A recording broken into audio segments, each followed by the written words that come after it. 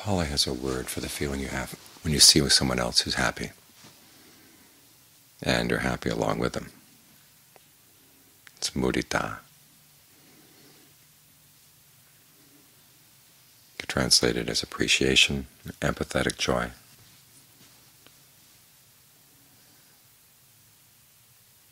It's one of the 4 Brahma Viharas, and of the 4, it's the one that's discussed the least. But it's as important as the other 3. It's what goodwill feels when it encounters someone who's actually happy or who's creating the causes for happiness.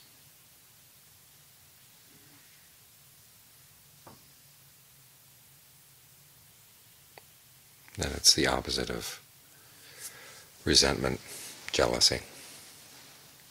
And it's an important quality to develop.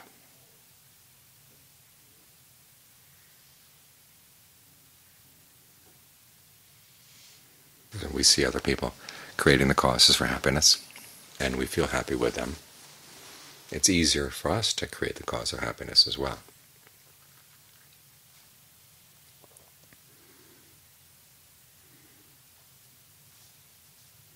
Gives rise to a sense of joy.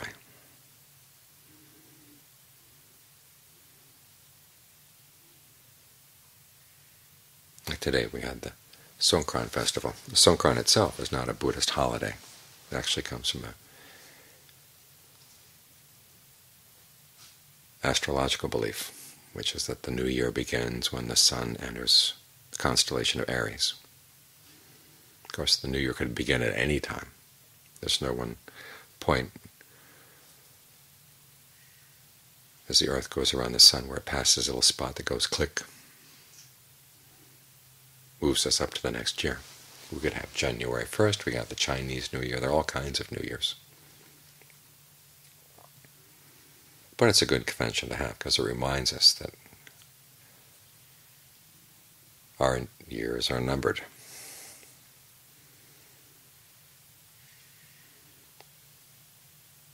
We want to think about our lives. What are we doing with our lives?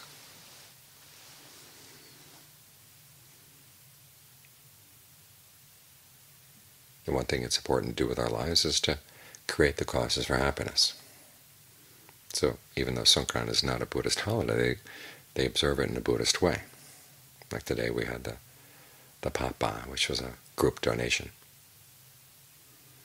And the atmosphere is very festive.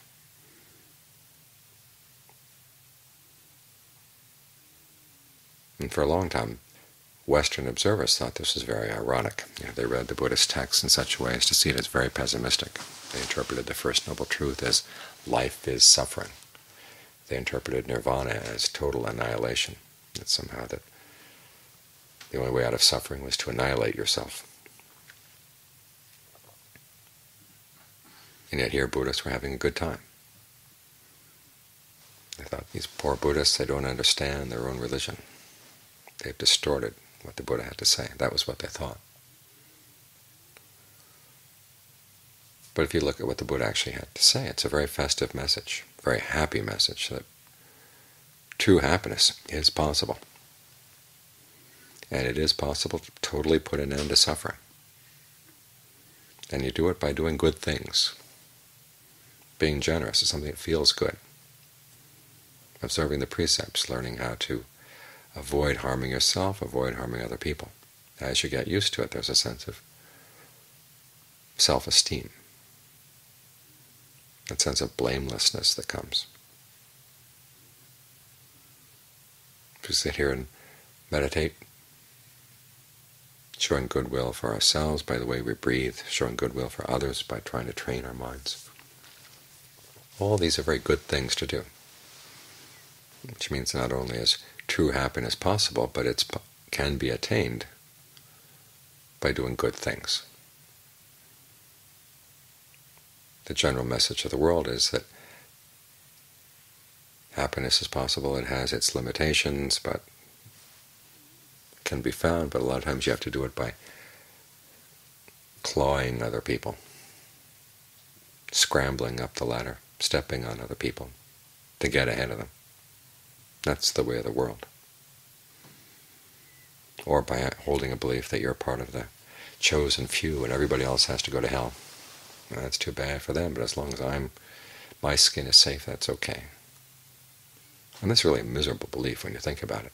All the mental contortions that people have to go through to think that the Creator of the world wanted to sentence his creations to damnation and that he was just and kind in doing so.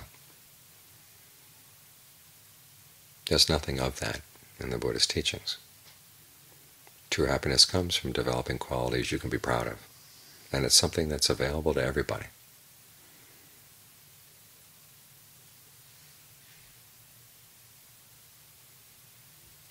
No wonder when the Buddha passed away, people celebrated his life.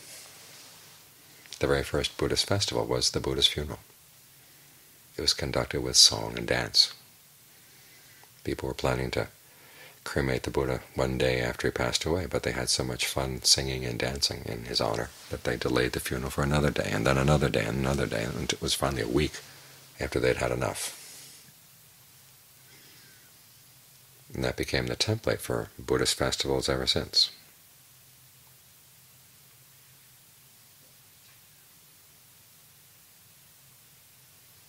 And so it's good at the end of the day like this. We've thought about all the people who came and they wanted to be generous.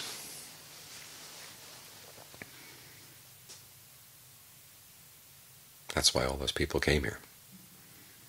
Some people wanted to fix food to hand out to everybody else who came, and other people just came to be generous in other ways. Generous with their time, generous with their money, generous with their strength. And it's good to rejoice in their merit.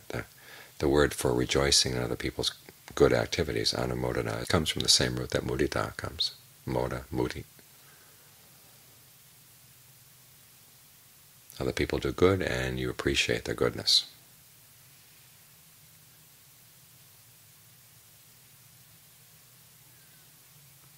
Sometimes you're at the monastery. It's easy to feel overwhelmed when this wave of hundreds of people come in. Here we are, very quietly minding our own business, and all of a sudden this huge crowd comes. It's like this huge wave washed into the monastery and then just washed out. One of the women who came in today noticed that our regular kitchen crew seemed to be cowering with the onslaught. And it's natural to feel that way. We've been living quietly, and all of a sudden everybody comes in and they're having a big party. But it's also good to think, here are the people coming to make merit, which is not just merit points. They wanted to do something that was good. They wanted to make themselves happy by doing something that was good. And you would look at what so many other people are doing in the world right now, trying to destroy the rule of law, trying to make their fortune by taking advantage of poor people, killing other people, all the horrible things that are happening in the world. And here's a group of people who want to get together just to do good in a harmless way. So it's good that we appreciate that and encourage that in them and in ourselves.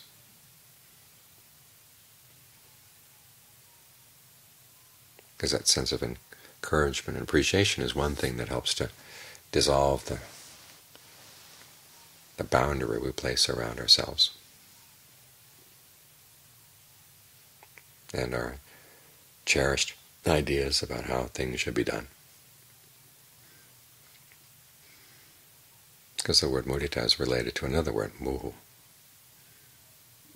which means to be soft, to be gentle. We're malleable, which is a good trait. Not in the sense that we'd be malleable if someone came along and wanted to do harm. But when other people want to do good, and they find happiness in being generous, that's something you want to encourage. The Buddha talked about the various motivations people might have for being generous.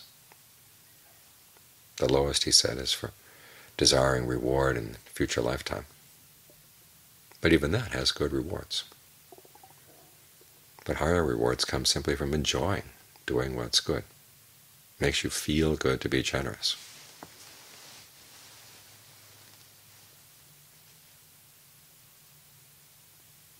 So that's something you want to encourage.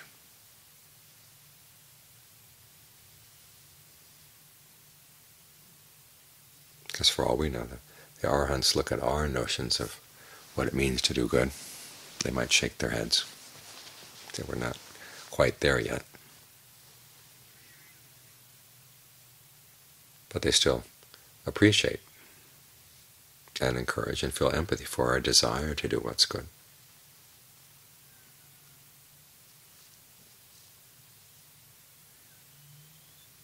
And so it's good to think that there are people out there who take joy in supporting our practice. Of course, that places the onus on us to practice well, to make it a kind of practice that's worth other people's support.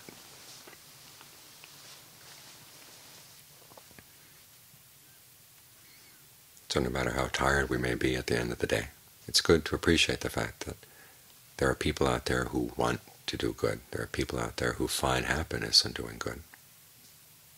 And that should make us happy, regardless of whether the support is directed to us or to other people who are practicing. It's good to spread the happiness around.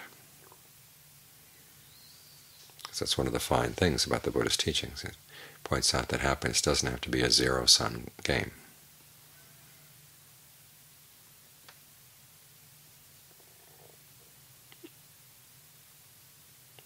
In other words, it doesn't have to be the case that if you gain some happiness, somebody else has to lose, or if they gain, you have to lose. As the Buddha pointed out, there are some good forms of happiness where everybody benefits. In terms of generosity, the person who gives benefits, the person who receives benefits.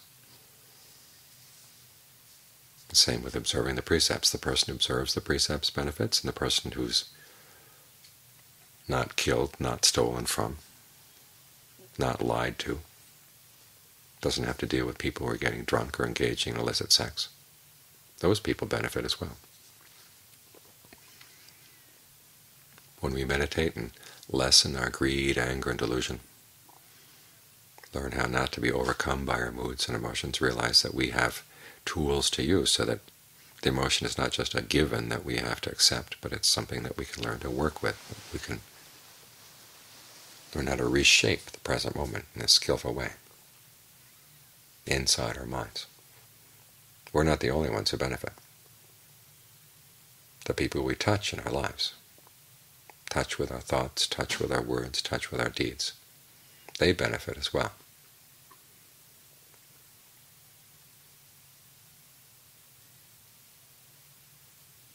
So this is why it's good to rejoice in the goodness of other people. It reminds us that true happiness dissolves barriers like this. True happiness spreads around.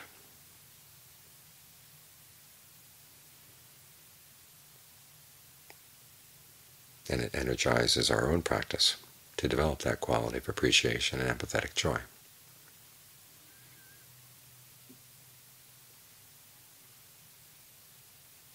And so in return we can dedicate the merit of our practice to the people who support us. There's a passage that appears several places in the canon when the Buddha points out that one of the valid motivations for wanting to become an arahant is that the gifts that are given to you will then bear great rewards for the people who gave them. In other words, becoming an arahant is not a selfish thing. You realize that a lot of other people are going to be able to benefit because you've cleansed your mind from greed, anger, and delusion.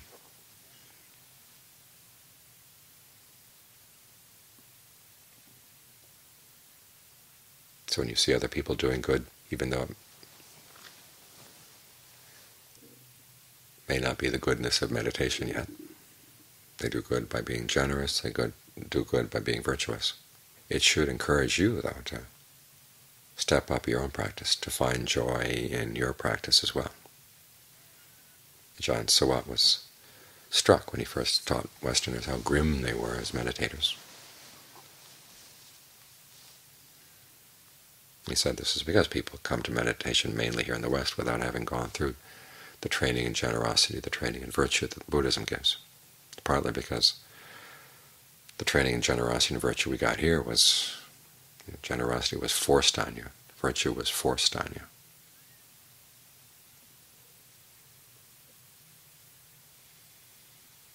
But in the Buddhist teachings, generosity is taught with a sense of freedom. You're not obligated to be generous, but it's a good thing to be generous.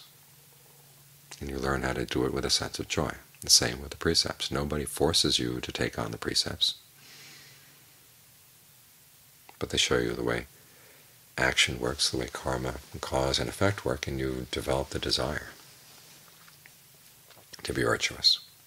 This is what right effort is all about. It begins with generating desire. This is the right attitude to have towards the difficult parts of the practice.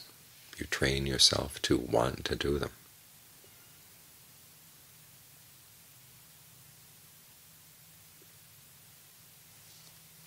So the lesson we can learn from the people who came here today, that you want to learn how to find joy, even in doing hard things. Learning to see them as challenges.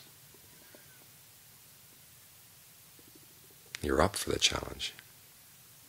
You want to figure them out, these things out. It's a skill to master, and there's a joy that comes in mastering a skill.